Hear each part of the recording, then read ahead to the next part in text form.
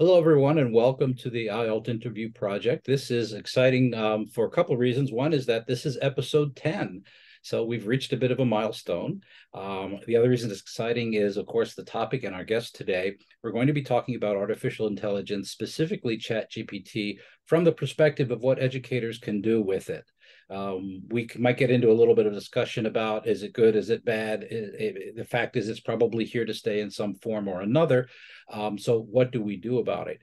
And I'm excited we have three folks who will talk about their own experiences putting it to work for educational purposes, and they're in different settings and different levels too. So I think this will have broad appeal. So I'd like to thank Jesse Walker, Jason Kappes, and Frederick Poole for being with us today. And I'm going to ask you all to each to introduce yourself and give a little bit about your background and tell us how you became interested just generally in language learning and technology. And then we'll get into artificial intelligence and ChatGPT specifically after that. So why don't we get started with Jason, since you're at the top left of my screen. And you're on mute. All right. So my name is Jason Kappes. I'm a software developer. I'm currently creating a language learning video game called Newcomer, which was crowdfunded on Kickstarter in November of 2022. So I became interested in language learning and technology because I ran into some problems in my own language learning journey, which was that there were few resources for me to engage in my second language. And I saw many other learners had this problem as well. And I thought that a video game would be great at not only situating, but contextualizing second language learning conversations, which is why I started developing on Newcomer. And I'm excited to talk about ChatGPT today. Wonderful. Okay, Fred. Yeah. Hello, everyone. My name is Frederick Poole. I'm an assistant professor at Michigan State University in the Masters of Arts in Foreign Language Teaching online program. And yeah, so I've always been interested in technology since like day one. I remember being like 8 or 9 years old, building my own computer. And then, as I went into the university, I fell in love with languages, and those two loves sort of naturally came together. But really, my interest in it started coming together as a PhD student when I started looking at, all of these demands that we put on teachers and language teachers in particular in terms of creating their own content and of tailoring the materials for the students and assessing their learners. And technology to me just always seemed to be sort of a solution for addressing these massive burdens that we're putting on our teachers. And so I've always been interested in looking at how we can leverage technology to improve education in the classroom, but also to more streamline it, so to speak. Okay, great. Thank you. And Jesse, what about you? What's your background and how'd you get interested in AI? I'm sorry. Well, AI, but specifically language learning and technology. We'll get into AI in a second. Yeah, my name is Jesse Walker. Hello, everybody. I am a middle school teacher at North Middle School in Colorado Springs. I on my 18th year of teaching, I spent 5 years teaching in China, teaching English as a second language, and I've done 13 years of teaching Mandarin as a second language. And my knowledge of using technology in the classroom has been pretty limited until probably a few years ago when my school asked me to take on a load of basically basic computer literacy / technology for an applied academic class due to my Chinese numbers being a little bit in decline. And so I started playing around a little bit with coding since it seemed to be popular, and the CTE teacher in the building suggested, maybe going that route.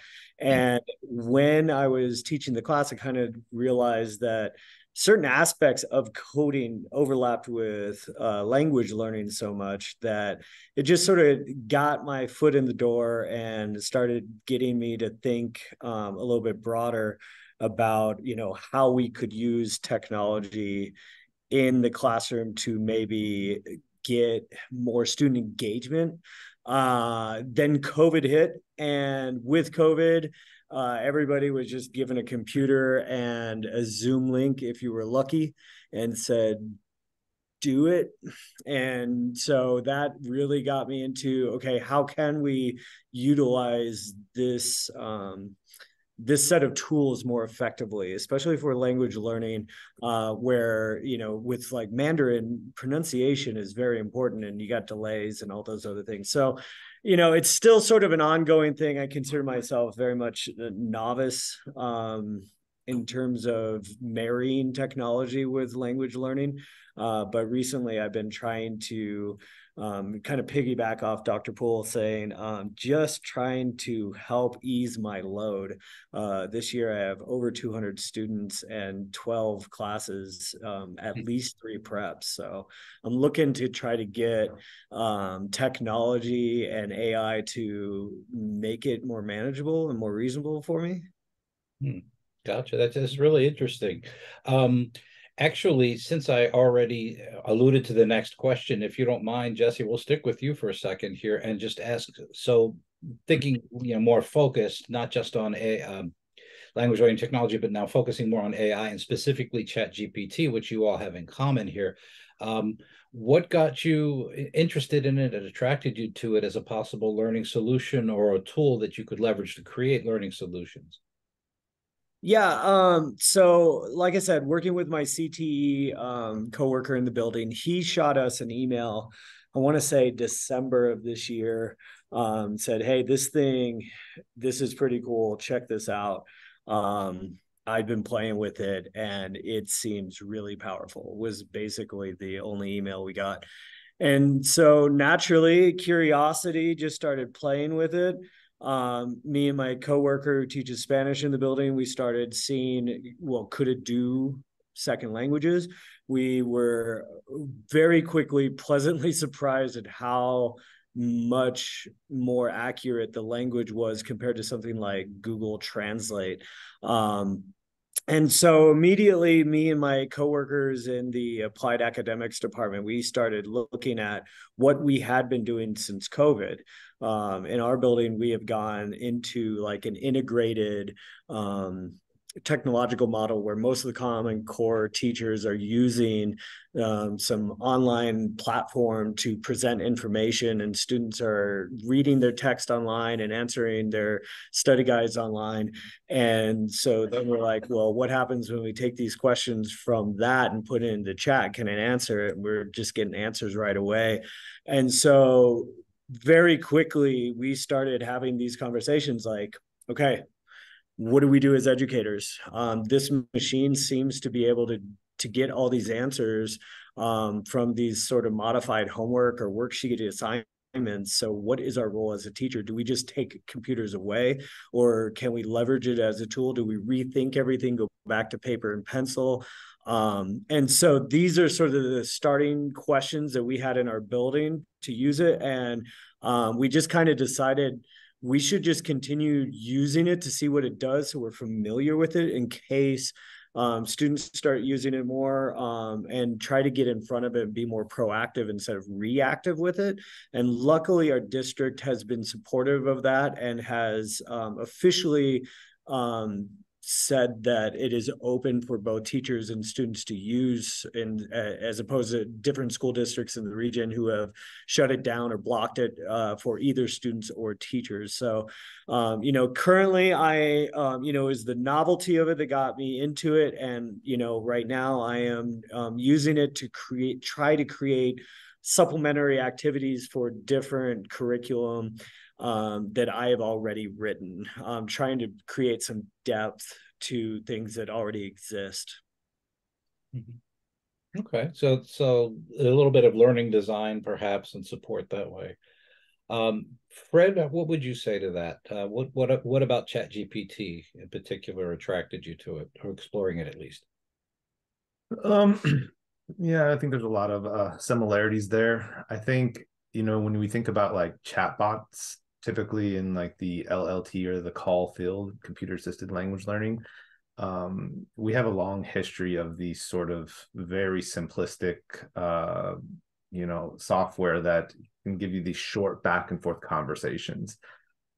And that has kind of limited our scope and what we think of chatbots, what their uses are, what they're good for, and how we might bring them into the classroom. And a lot of the times it's just sort of mimicking the dialogues that we have in the classroom. But when you first get into ChatGPT, and then all of a sudden you realize that, oh my gosh, it can create an essay, and then it can create this essay within, from the voice of, some famous artist, and all of a sudden you're starting to realize that this thing is, we're still exploring what its capabilities are and what it can produce. And so it was that aspect, that sort of mind-blowing aspect of like, wow, it's not just conversations, it is lesson planning, it is material designing, it is programming, it is so many things. And I think just that that scale of it is what I think it gets a lot of people excited and wanting to explore what it can do. And that's really where we're all sort of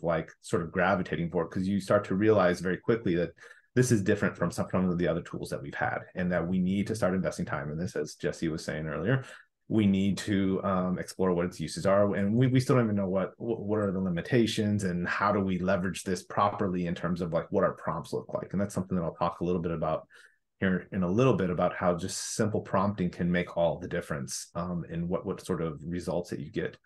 But I think the final thing I'll say on this is that it just goes back to what I was saying earlier about technology, is that when we start thinking about our language classroom and wanting to create all of these materials that are different, that are at different levels, proficiency levels for our students, but also that are addressing their individual interests, but then also giving them support to go through these. These are things that we can start to do very, very quickly with ChatGPT.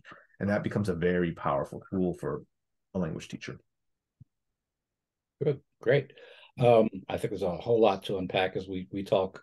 Right. Let me get Jason in here now. Jason, you're more of a language learner, but also your focus is on software development. So what got you interested in AI, and you're also using ChatGPT specifically? What attracted you to that as a possible solution to what you're trying to accomplish? Yeah, I guess in general, I was immediately attracted to ChatGPT because it's just like this superpower. It can code, it can write, it can reason, it can talk about languages. But specifically more for software development, I was kind of playing around with it, using it to create a web-based chatbot. So basically having ChatGPT act as like a barista. But I saw that other software developers kind of beat me to the punch, and like LingoStar.ai, Quazzle, great applications. But yeah, it's what's really great about ChatGPT is it's super. From my perspective as a programmer, I think it's quite easy to implement it and have it do pretty incredible things, kind of right out of the box. Yeah, I remember like the month after this tool came out, like I felt like I was stuck in a conversation loop because all I was doing was like talking about this tool. I don't know if you guys were like the same way.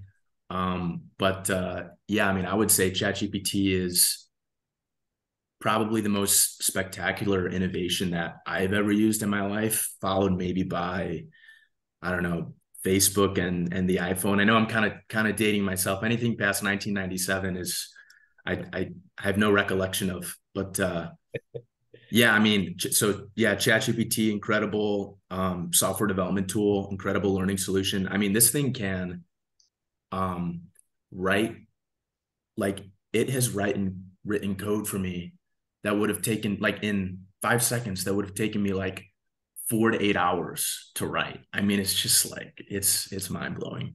Of course, you have to vet the results, and hallucination is a problem, which I'm sure that we'll get into later in the podcast. Good. We'll certainly want to talk about vetting it and what you have to do, what your responsibility is. It's certainly, I think in the background, perhaps for a number of folks, is the fear that we'll all be replaced by it. Right. Not really realistic. So we'll get into all that. But one of the things I want our viewers to know is I'm very excited about this. as we're kind of in the middle of our time here, is we're going to take a few moments and ask each of our guests to demonstrate a little about what they're working on, and each has agreed to take over the screen and do a little bit of sharing. So let's start with Jesse. You want to tell us a little bit about what you're working on, some of the projects, and how you're using it? Still muted. No, I'm unmuted. Yeah. So I thought I would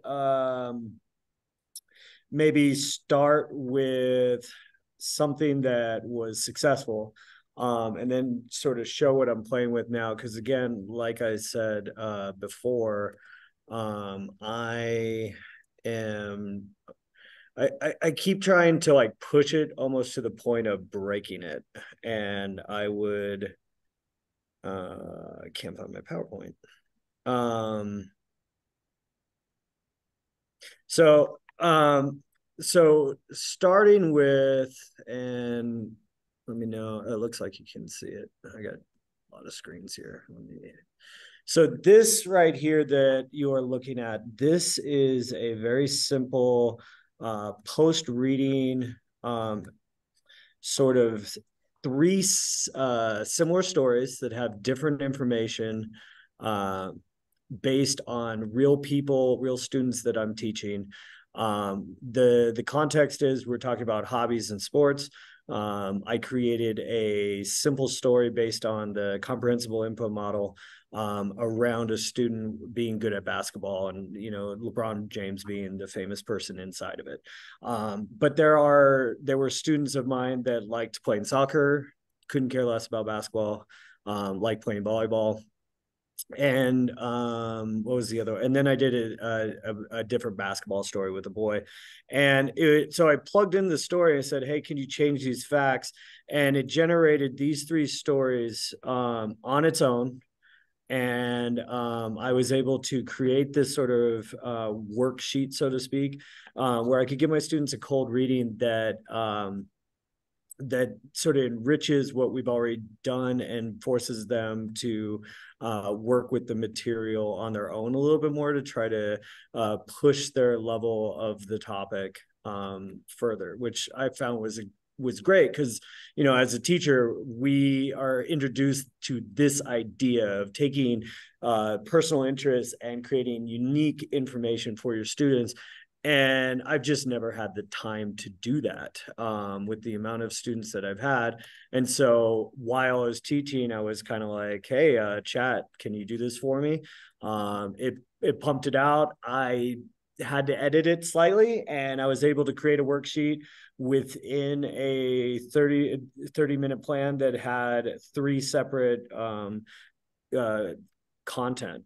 Part of what I'm trying to do here in my curriculum overall is follow the ACTFL standards and try to get more nonfiction worked into the curriculum. So with the same sort of unit, I wanted students didn't realize that China has a professional basketball association. So using information I got from ChatGPT, simple images, I created this PowerPoint so that I could teach them a little bit about China's professional basketball league. This actually taught me something very valuable about ChatGPT, which is it acts very well. It acts like it's giving you facts, but you have to really double check the facts that it gives you. It just gave me some wild information that is not actually true. So I had to go back, double check. Did another similar thing with my students in 6th grade. They're learning the very basics of Chinese, and how to ask and answer, do you speak Chinese? And like, hey, where could you speak Chinese if you want to speak Chinese? Got a lot of information from ChatGPT, and put together a simple PowerPoint where we could talk about locations, populations, and percentage of populations that speak Chinese, aiming for that nonfiction aspect into my curriculum. So that's been pretty good. Now, recently, again, I'm trying to see what it can and cannot do. And I need this to be bigger. Sorry. And so recently, again, trying to take things that I have written and telling ChatGPT, like, okay, so take the above story and create a gap fill exercise for a novice level Mandarin class, just sort of seeing what it can do. Produces a couple blanks and then nothing really more. So learning as I'm doing, what sort of prompts I need to give it so it can create better stuff. What's interesting is if you're not clear, you don't quite get what you want. But this one is kind of what I was really looking for is something that the students could quickly read. And then, it gives me sort of a Quizlet format or whatever. So this was really good. Took a while to get there. And then the final thing that I've been trying to play with, in terms of Mandarin, you have to learn characters and the phonetic script. And one of the ways I like to do that is to have the students identify different phonemes and morphemes in the story, write it down in partner reading. And so I was like, it would be really great if ChatGPT could just do that for me. And so when I asked it, using the original story to identify phonemes that and characters examples, it didn't do this well at all. The A sound or the sound here is not chu and nali and naga and b. So these are just completely wrong. And so, at the end of the day, trying to play with my wording to see if it can do that. And so far I have not found the right way to interact with chat to get this outcome. And I'm thinking that it could. I just don't quite know how to get it there. And then the last thing, it's not going to load it for me. Of course, it's going to crash. Let me stop the share.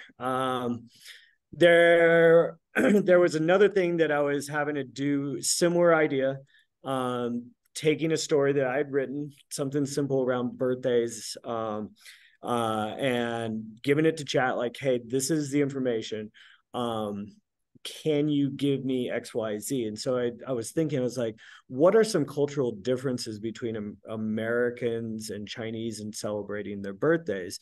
And it gave me a list. It missed that Chinese people really celebrate 12-year-old birthdays, but it was mostly accurate. I was trying to use information that I already knew, so I didn't have to go and fact check chat.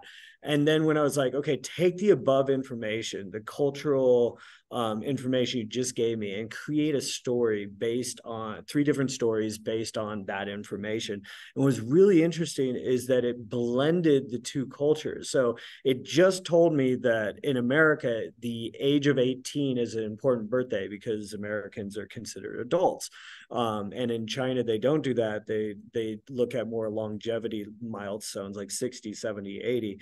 And so then when it created a story in Mandarin, it had some American, let's just say Alice or whatever, celebrating her 18th birthday in China. And that's very important in Chinese culture, which it just told me is not actually what was important. So very interesting how sometimes, depending on how you interact with it, it sort of divert slightly. And it sort of, as a second language teacher, it can get out of the target language. For me, that would be Mandarin, and get into English and giving me English outputs. And I have to remind it like, no, I need this in Mandarin. But so far it's been a real time saver for creating these ideas, because just idea generation in general, like, hey, I have this story. Could you generate 5 different exercises I could use as a teacher to enrich this story and this activity? And it generally gives me some real basic teaching stuff. But it's nice, as a teacher who's been doing this for a while, sometimes you forget about you get into your rut and you forget about the other ways to do it. So it's been fun, idea generating and just building that extra depth and stuff. It's very interesting. I was thinking as we were talking, I've heard anecdotally, and I don't know from personal experience, but that it's better in English and clunkier in other languages. And, accuracy and those kinds of things that you're talking about, mixing cultures, and something that's factual somewhere is not universally factual, for example.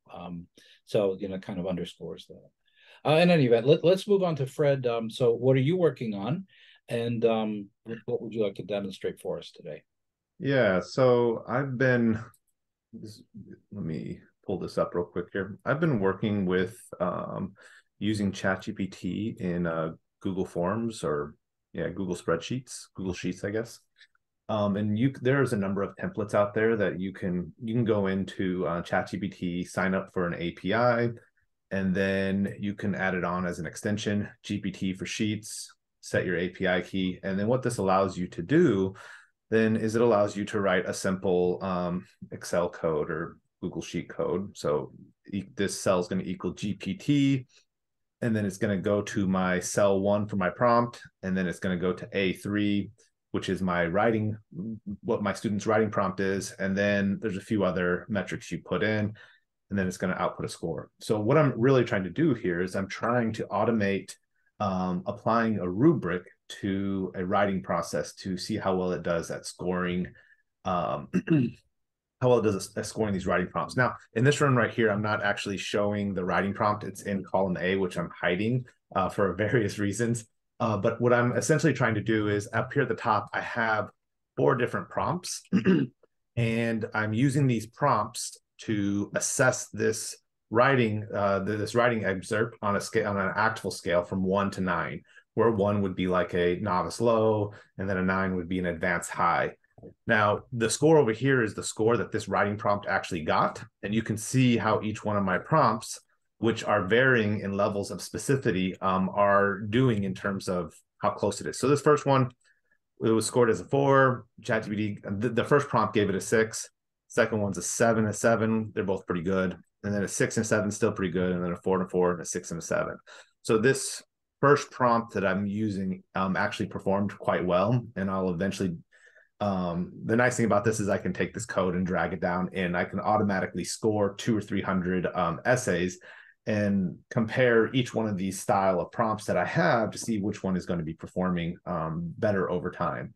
So this is something I've been working on, trying to figure out what types of prompt are going to be closer to how professional raters are doing. And what I've found, and again, I'm not going to go into the prompts yet, but I will say that you need to be very explicit with ChatGPT. The more explicit you are in terms of what a novice low looks like. A novice low has at least 5 errors in this prompt. Advanced high has 0 errors, right? And so you need to give it hard numbers and really sort of make it concrete what you're looking for at each one of your proficiency levels. Whereas if you use some of the can-do statements that we might be more familiar with, these tend to be a bit more vague, and ChatGPT really struggles at getting a more consistent and regular score going forward. But in addition to sort of working with these different prompts and working with these rubrics, what I'm also looking at are some more practical things that teachers might do. So like right here, I have ChatGPT where I say, tell me 3 things that this writing prompt did well. And one thing you'll notice that we had talked a little bit about before this, I'm using GPT 3.5 model for this one. And this is just a warning to users out there who want to play with these Excel sheets as well. In this one, I'm using GPT-4, which is much better, but it's costly. If you're going to be tapping into the API to play around with this stuff, you will have to pay for it. GPT 3.5, I can run this prompt and get three suggested things that this writer did well for over 200 students for about 25, 30 cents. It's pretty cheap. But the GPT-4 gets exponentially more expensive. So what I've been doing with these ones is, tell me 3 things that the prompt did well, 3 things that it could do to improve it. But the other thing I wanted to show you is, and this is going back to what Jesse was talking about in terms of wanting to create individualized material for students. what's pretty cool is that if once you have this in Excel, you could very quickly make a list of your students. So, John, Mary, Patty, Maribel, Jackson. You can go through for each of them, write 2 or 3 items about their interests. What are they interested in? What is their A? What are their future goals? What is their proficiency level? And then over here, I can write a simple prompt that says, take into account all of these items and write up a 50 word, text that I can use in class. And then it's just a matter of dragging it down. And now all of my students have an individualized text that I can constantly be updating depending on their interests, their proficiency levels, or the vocabulary that we were working on if I wanted to add another column of key vocabulary words. And so you can see very quickly how we can not only make 3 texts for our students, but every student could have their own text. And then once we are in the classroom and every student has their own text, this opens up what we can do for speaking activities, because we have now a reason to have students compare what text they got. What happened in your story, right? And now we have these meaningful reasons to start exchanging language with each other in the classroom rather than everyone reading the exact same text, right? And so this right here, like the potential for this goes much further. So this is where I've been lately. Is I've been really interested in Google Sheets, largely because it's a tool that most teachers are familiar with. It's a way for them to really tap into the power of ChatGPT without having to know hardcore coding skills. And it can, make a large impact on what they're doing on their day-to-day practice. So that's what I have to share. Great, thank you. This is going to be exciting debriefing. So Jason, let's ask you to demonstrate what you've been working on, and then we'll get into some questions about just generally speaking where it's going and affordances, things to be worried about and concerned about, so forth. Okay, Sure Jason. thing. Okay, so I am working on Newcomer. It's a cross-platform language learning video game that will be available on iOS, Android, including Chromebooks and Steam. So while many apps are focused on teaching vocab and grammar, Newcomer focuses on meaningful content and communication. And excuse me, I plan to make this available to regular language learners and foreign language classrooms. So right now, I'm going to show a basic conversation that a user would encounter while playing Newcomer. So I'm going to share my screen. Okay, can we see it? Yes. Okay.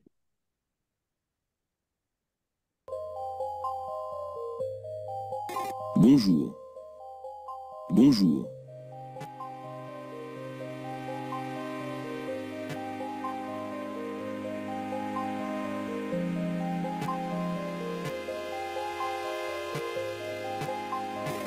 Comment allez-vous? Comment allez-vous?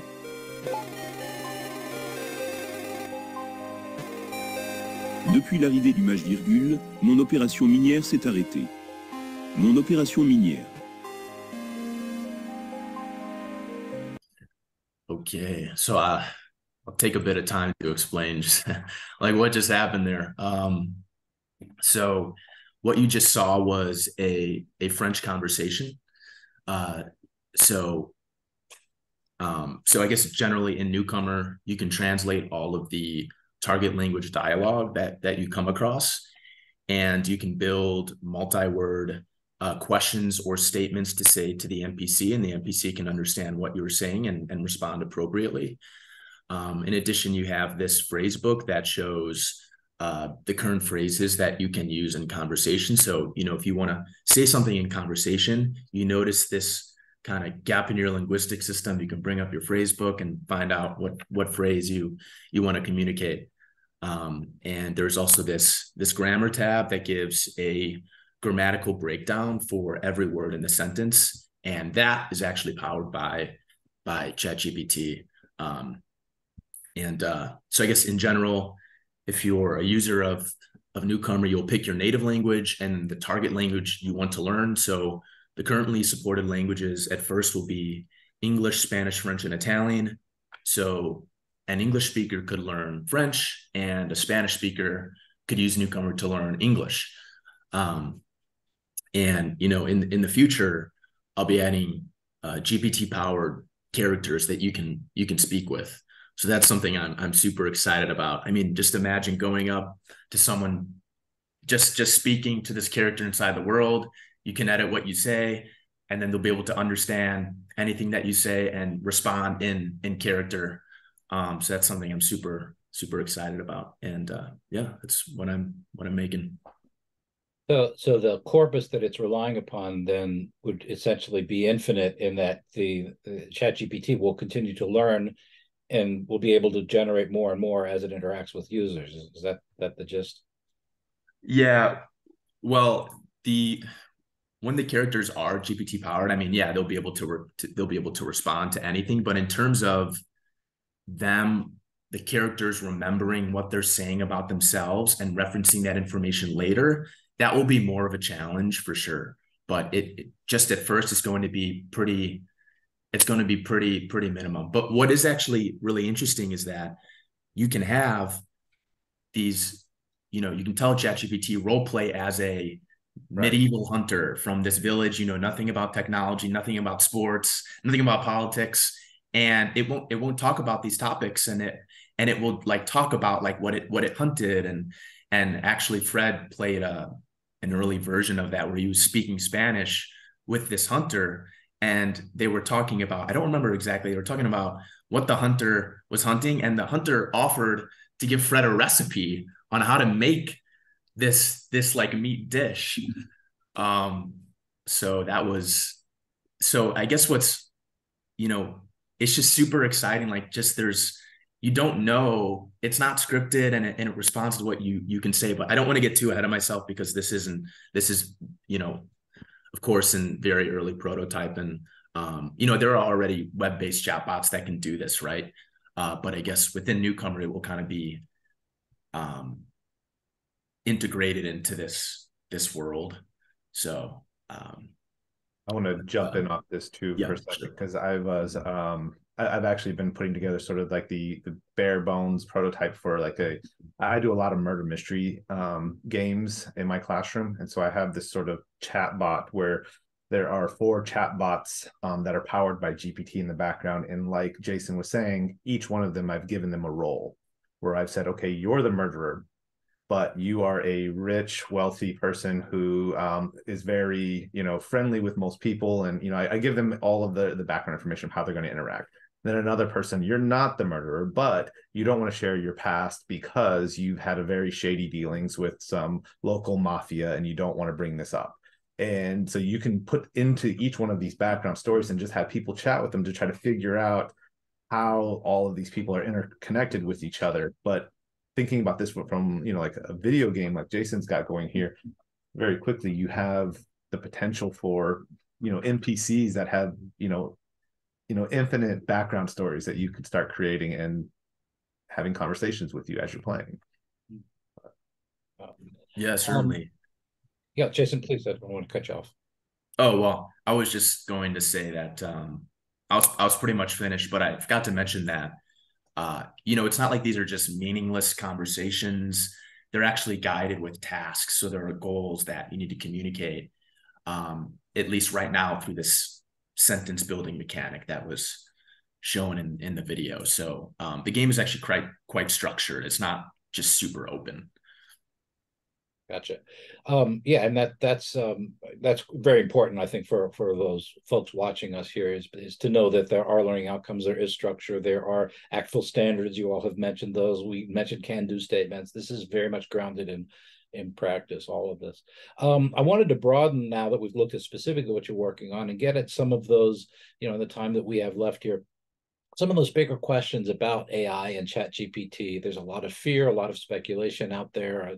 I saw something on the news about someone wants to put in legislation that the nuclear codes will never be given to ChatGPT. It was a serious article. It wasn't, you know, one of these joke ones that, you know, The Onion or something.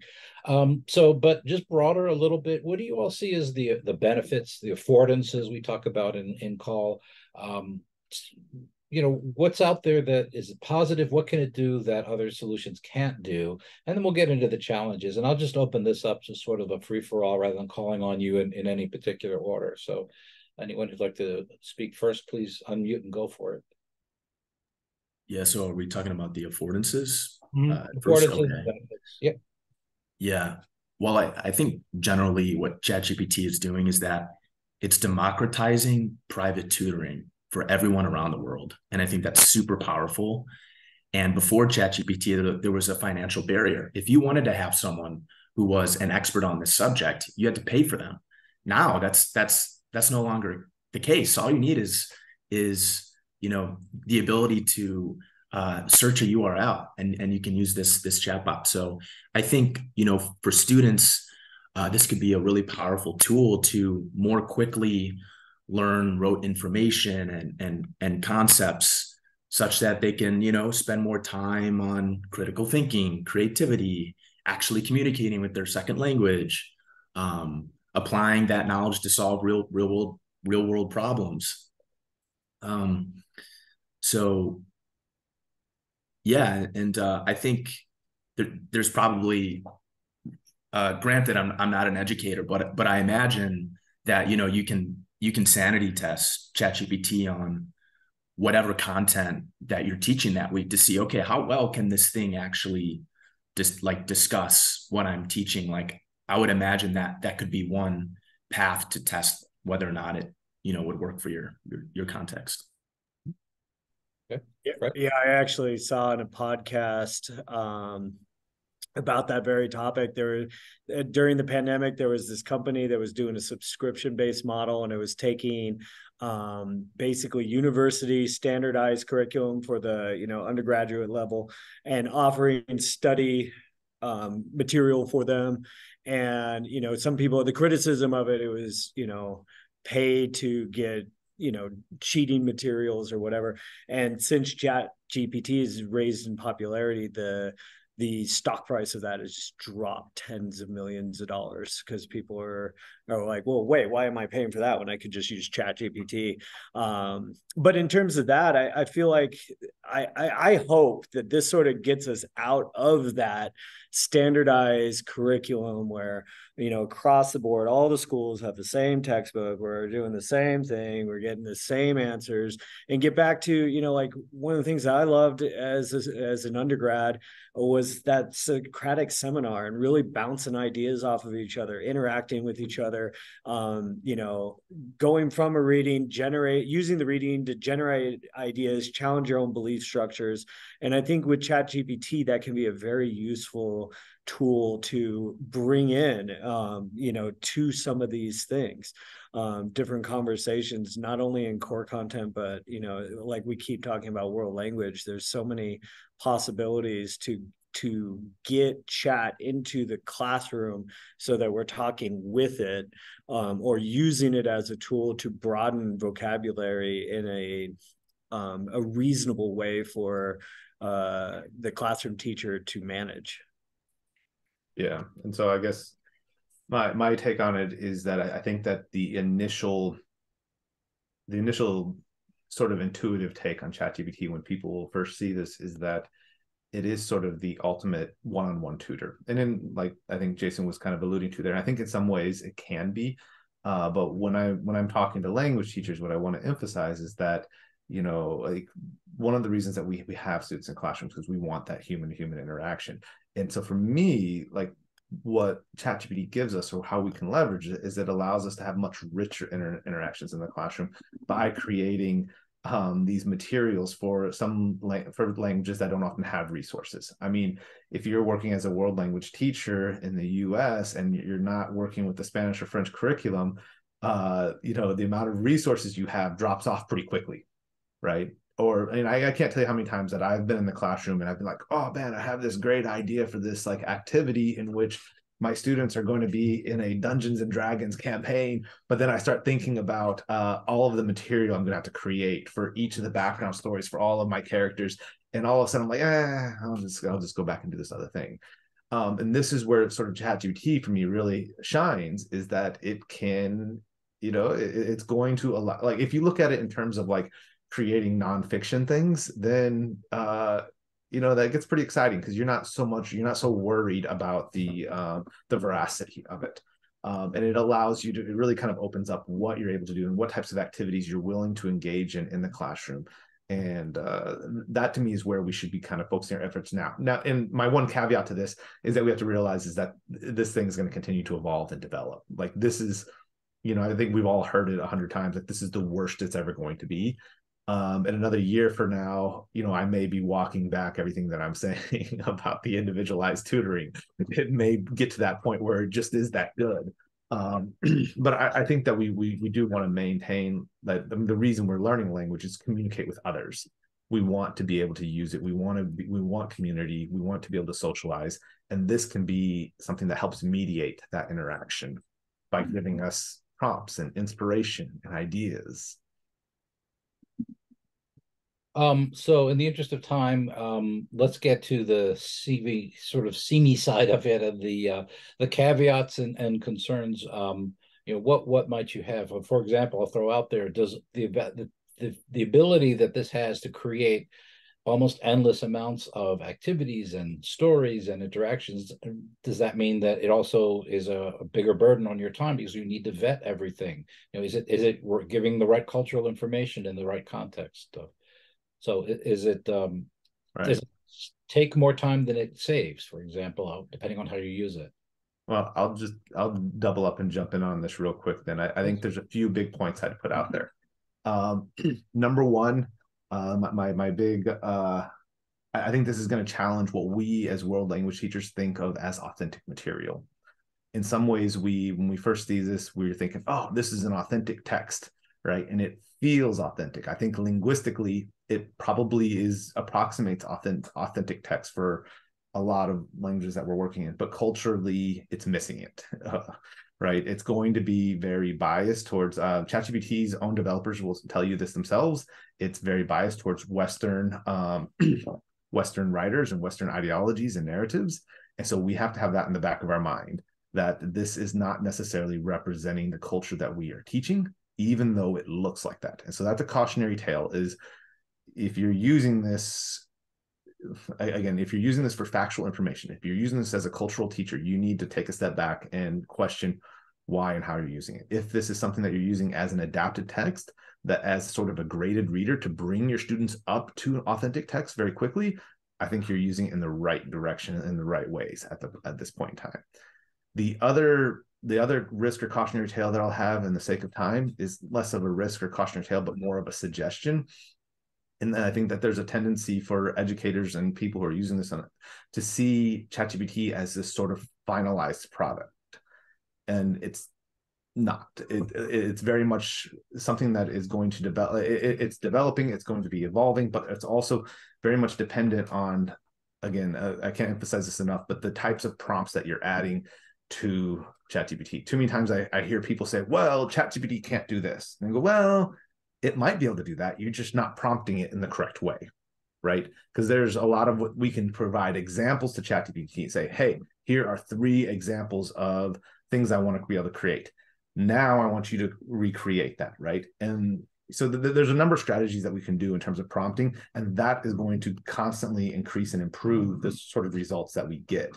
And so I just sort of urge teachers to think of ChatGPT in that way, rather than this finished software that is sort of, finite in what it can produce. Yeah, and just kind of piggybacking off of that, in order to get the right outcome for this tool, it takes quite a bit of prompt engineering. So I think people using the tool should be familiar with the terms one-shot learning and few-shot learning. So Fred, correct me if I'm wrong, but one-shot learning is where you provide an example of like what the output would be. And then few-shot learning is where you provide multiple examples. So now the chatbot understands like how the outcome needs to be formatted, for example.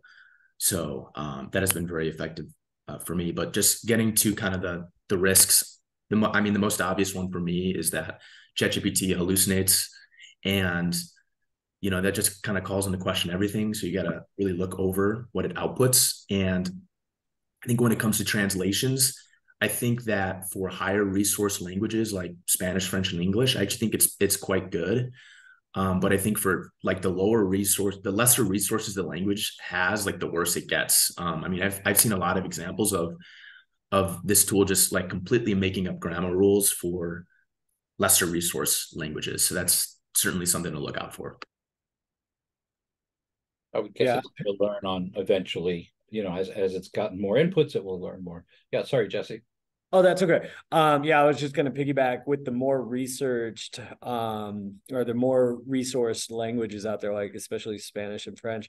There's a number of teachers that have over the years created resources and tried to sell them. Like I'm thinking like the novel-based comprehensible input. And I've talked to some of these authors, and there are people out there that are taking their book and putting in the ChatGPT and being like, hey, can you change a number of these things? And they feel like this is, stealing their work, plagiarizing them. And, so that I think is going to always be sort of in the background as it sort of draws on everything that's out there. Is it plagiarizing per se from everybody? Where is that line? Like, is that taking me personally? I feel like as a professional, if you're taking somebody's work, putting into chat and be like, take this and change 4 things, that feels like you crossing the line. But one more practicality, from somebody who's in the K through 12 environment, we seem to forget that teachers every 3 to 5 years are sort of asked to rewrite their curriculum for whatever reason. And one of the things that it does really quickly and effectively is give me a first draft that I can sort of present to my administrators like, hey, I got a new curriculum for you. And it saves me time if I don't have to rewrite everything that I've already written 3 or 4 times to actually spend time bringing materials and using chat, like Dr. Poole said, as as a first draft, play with it, get some ideas generated, and then use my professional judgment and my expertise in the content to sort of steer the ship and give my students more time that my school district, and I'm sure other K through 12 teachers will say their school district seems to take from them for writing and rewriting things that may or may not be applicable to what they're doing at the time. So, just one last thing, just as we segue out and move toward the end of our time today, where does the future hold? And I'm thinking of things like, for example, does this create a new role perhaps for learning designers or curriculum specialists? Does this create a new world in libraries and academic support in institutions for folks who specialize on using these kinds of tools, artificial intelligence more broadly, and things like ChatGPT specifically, and you have the AI person in your department, for example. So that kinds of thing. What do you see as the potential futures as we look at this now at the crossroads, so to speak? I see 2 things. One, I think like it won't be long until we have an AI class or a CS class. I think that'll be part of your curriculum. It'll be important for students to learn how to interact with it. But I think probably something that we're going to see maybe a little quicker than that is just sort of a negotiation or a change in many of the constructs that we sort of value in the world language classroom. For the most obvious example is writing. What does it mean to write, and how do we evaluate writing? And we've seen this over time with technology in general. When we stopped writing on paper, then your penmanship was no longer a part of the construct of writing. Like we were no longer looking at that and using that as means to assess our learners. And then the more that we're getting into typing and we're having Microsoft Word, punctuation starts to disappear a little bit too, because these things get automated. And it's gonna happen with GPT as well. And I think what it's gonna mean is that we're gonna start evaluating writing on ideas and idea generation rather than on the quality of writing, so to speak, right? And so we're going to start to see change, and that's going to be a very tense process. It's going to evolve what it is that we value and what that looks like. There's going to be pushback, but that's going to be a conversation that has to happen. Yeah, I guess thinking about this in terms of like language learning applications, I think we're already kind of seeing where it's heading. We've seen a lot of these really incredible web-based chatbots, and I think that these are only going to keep getting better over the next couple of years. And I think we'll soon start to be seeing like GPT powered characters that you can speak with inside of virtual worlds. And, you know, that's something that I'm working on, and I'm sure that there will be other people working on that in the space as well. And I think as time progresses, hallucination will be probably less of a problem. I know for GPT-4, at least when it comes to math, it's like way better. I'm not sure when it comes to translations. I assume it's maybe a little bit better. When it comes to discussing grammar and translations, I'm not sure, but I think over time, yeah, it's just going to improve, which is exciting, but also scary. Yeah, I kind of see, you know, I agree with everything that's been said so far. I'm very curious to see how the continued monetization of AI interacts with the economy in K through 12 in general. We know that there's a teacher shortage across the nation, and in the past we have seen school districts try to replace teachers with things like Rosetta Stone. And so I feel like that is going to be one of those things that school districts might take a look at if we still don't, if we still continue to deal with this teacher shortage in America.